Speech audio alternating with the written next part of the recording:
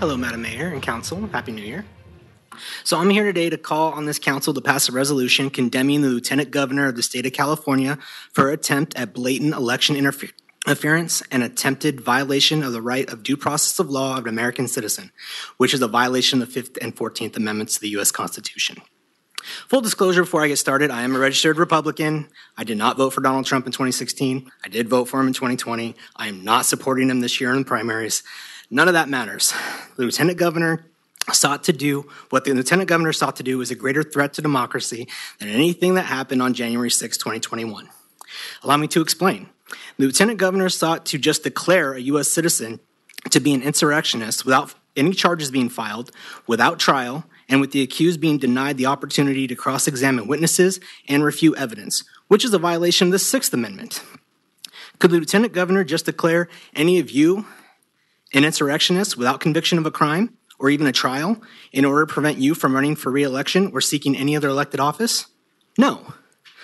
The Lieutenant Governor also engaged in election interference by attempting to remove someone who meets all the constitutional qualifications to be president from the California ballot.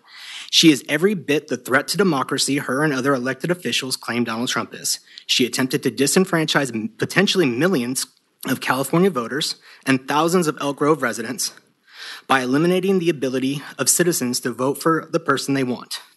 On top of that, she further demonstrated her ignorance of the Constitution by saying in her letter to the California Secretary of State that the minimum age to be president is 40 years old. For those of you who don't know, it's 35.